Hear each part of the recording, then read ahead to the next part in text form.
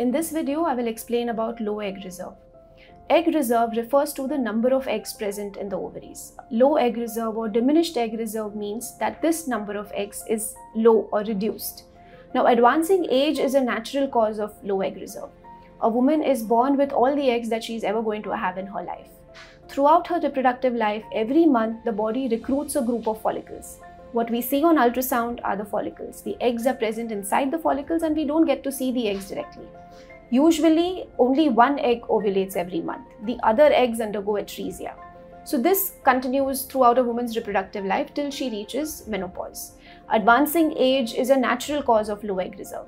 Sometimes we do see young women with a reduced egg reserve. Now, what can reduce egg reserve in young women? It may be because of genetic issues like Turner syndrome.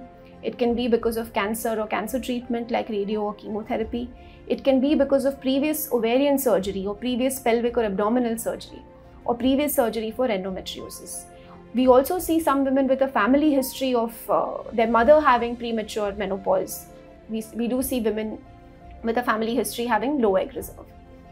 How do we check for egg reserve? The easiest and the best test to check for egg reserve are a blood test by which we call AMH, and also an ultrasound to check the antral follicle count. Thank you.